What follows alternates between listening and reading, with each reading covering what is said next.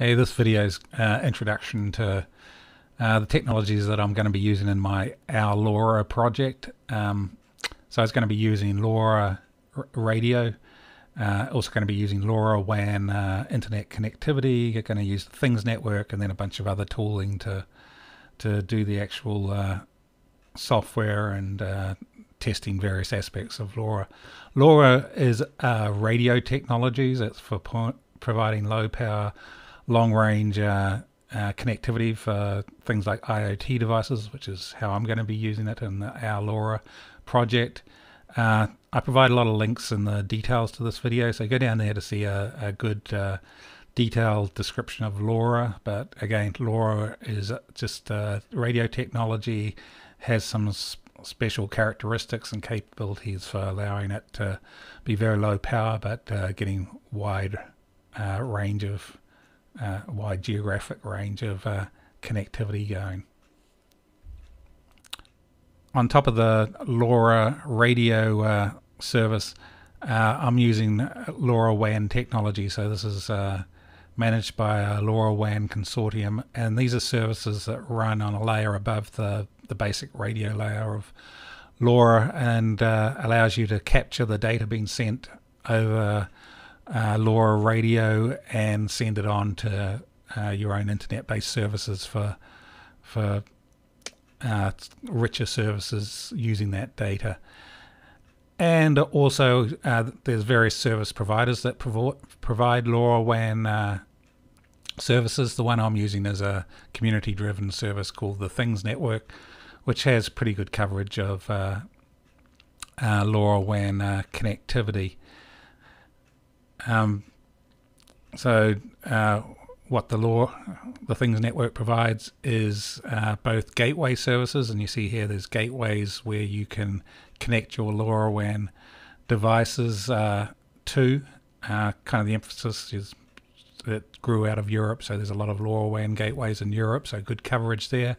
Probably less so in the US, but it is a global service. It's a free service, which is good, and it's increasing all the time. And usually what you're doing if you do start using the services, you install your own gateway, which are fairly low cost for doing your own development and sending data over Lorawan.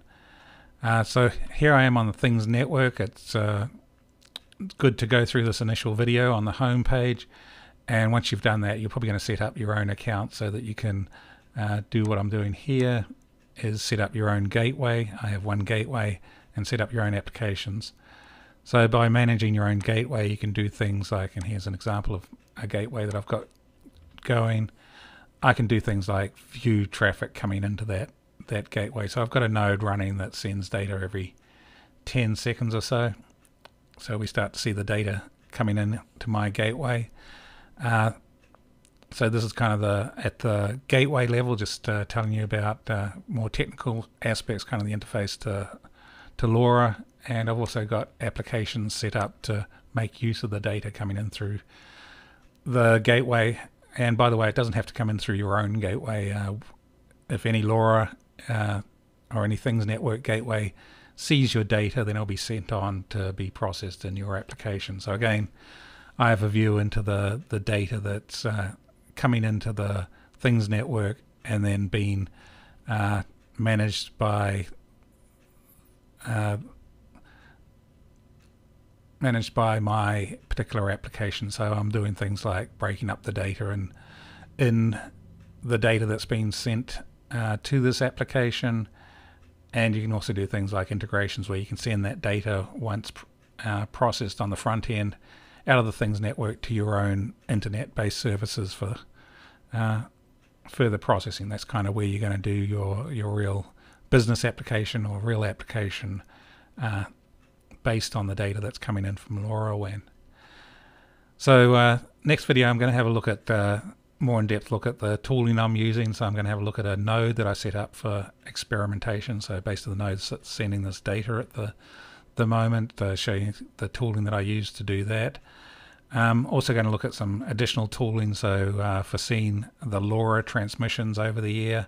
I'm using a software-defined radio hardware and software to see those transmissions. And also you'll find that you're doing a fair bit of antenna tuning as well with the Lora to make sure you're getting the best use of Lora radio. So I'll show you tooling that I use to make sure my antenna is doing the best job possible for my Lora services.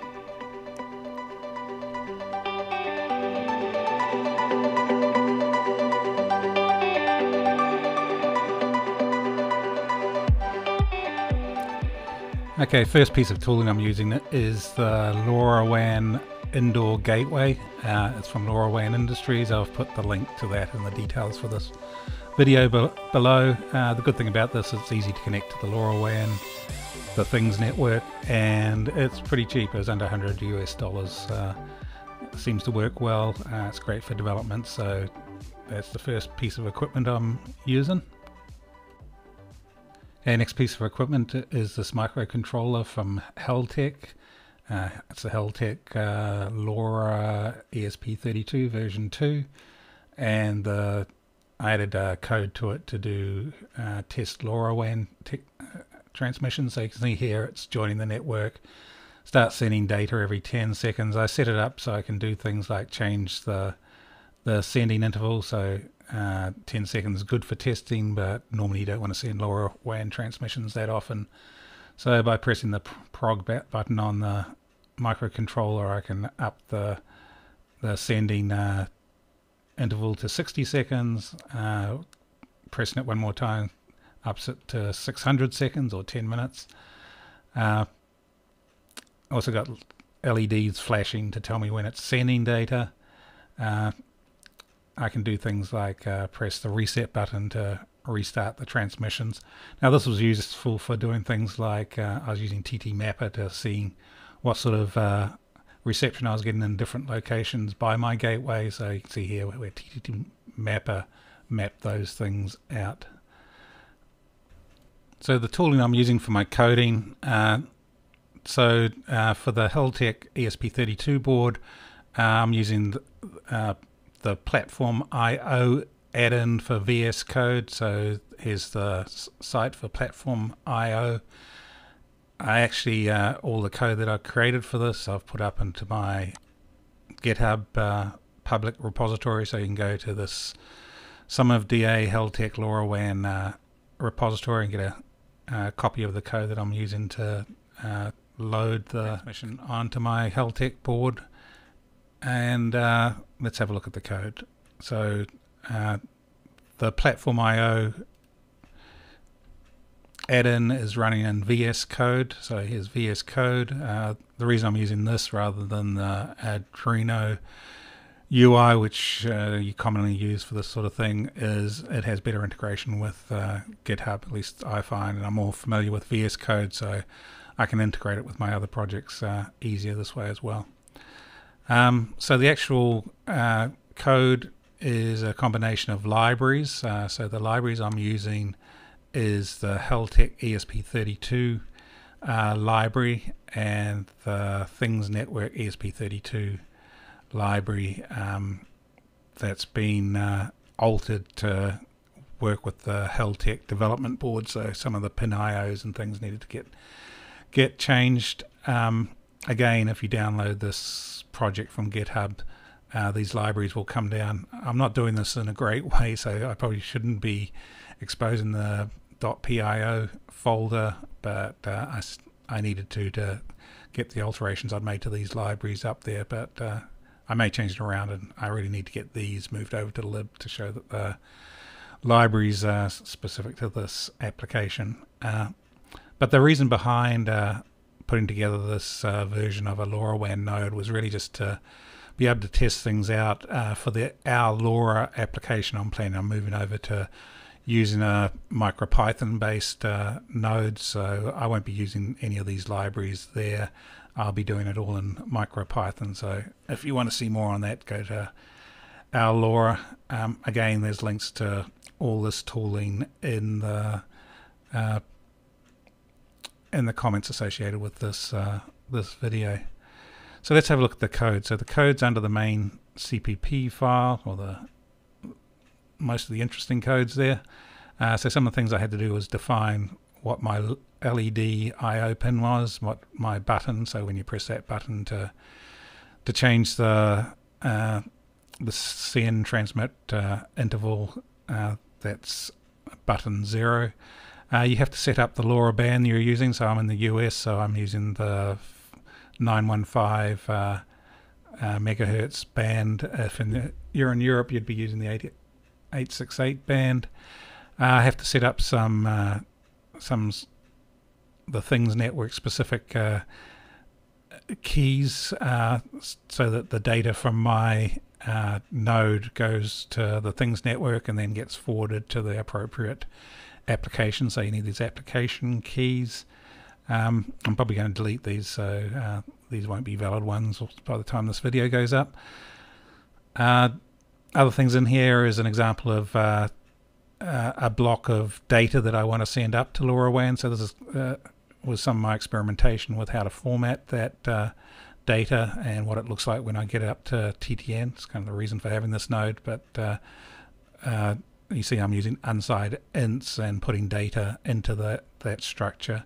You'll see later on how it gets sent, and we can have a look in the TTN service view of the application to see how it's getting received on the TTN service side of things. So generally when we go through this code, there's a setup stage which gets performed once at the start, and then there's a loop that gets performed over and over again after that. So I'm doing things like setting up the serial port interface. So this is how it talks back to my serial port in VSCode.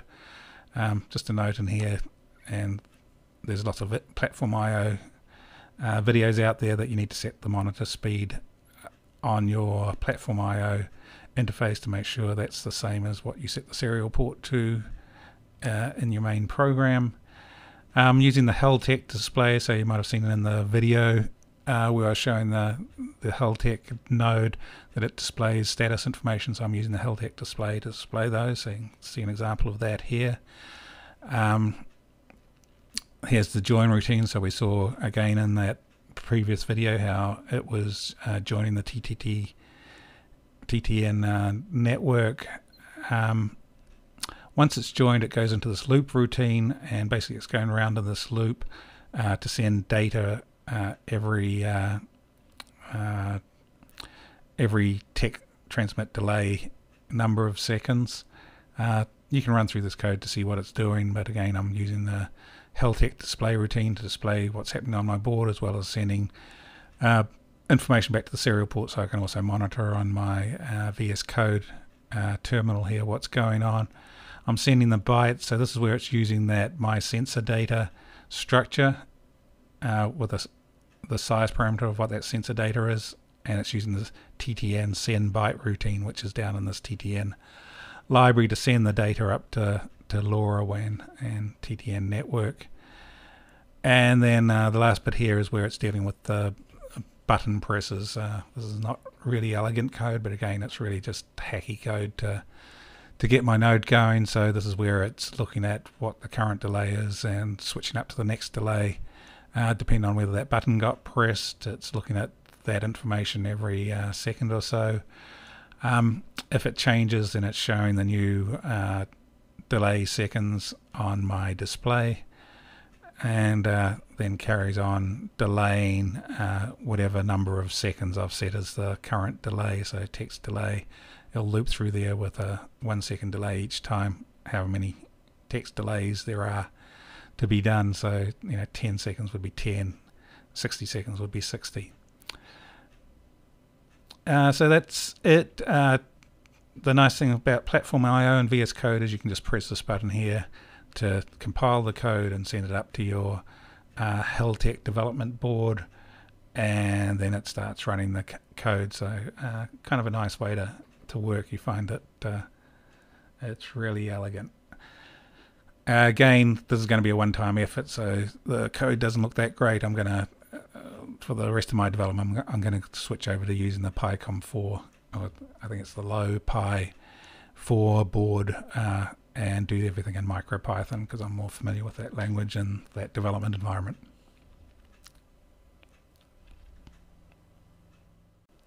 So here we can see in the Things Network application data console the structure that I'd set up in my in the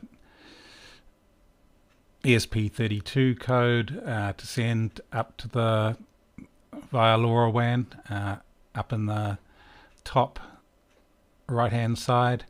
You see I'm putting count into the first uint32 item. The count at the time that this ran was 957. You can see what that count looks like on the uplink payload in binary, and then it also shows my my data processing code where it's actually converting that back to the original value.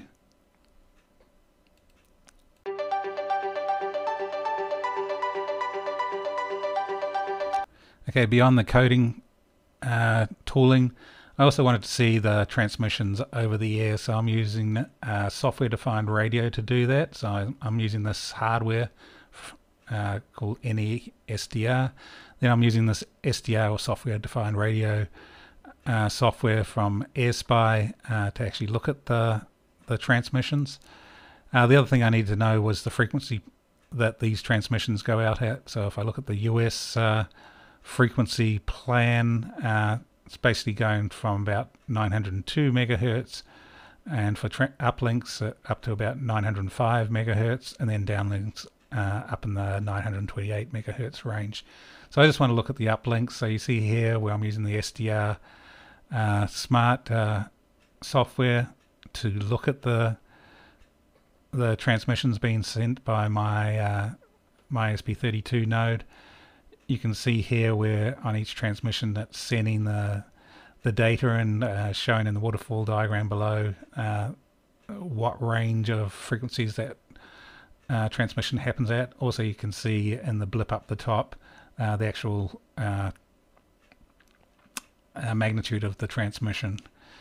As well, I wanted to compare the frequencies that has been sent at over the air that I've seen on the SDR radio with what Lorawan was seen it as. So in Lorawan gateway I can see the transmission frequency, and I can compare that with what TTN networks thinks the transmission frequency is.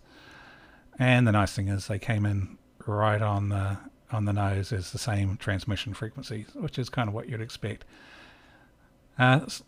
So this is kind of useful mainly for seeing the magnitude of the transmissions, but also seeing what frequencies they occur at, and for kind of sanity checking some of your LoRa activity to make sure things are happening at the frequencies and when you expect them to happen.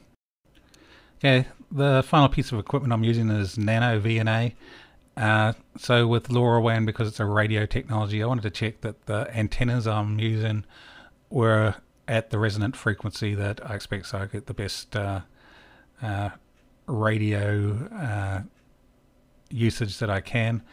So I'm using this NanoVNA again in the details associated with this video. It has all the links and a good tutorial on using NanoVNA, but you can see here that for the aerial that I'm using for my node, it came in below what I was expecting. That should be at 915 megahertz resonant frequency for US.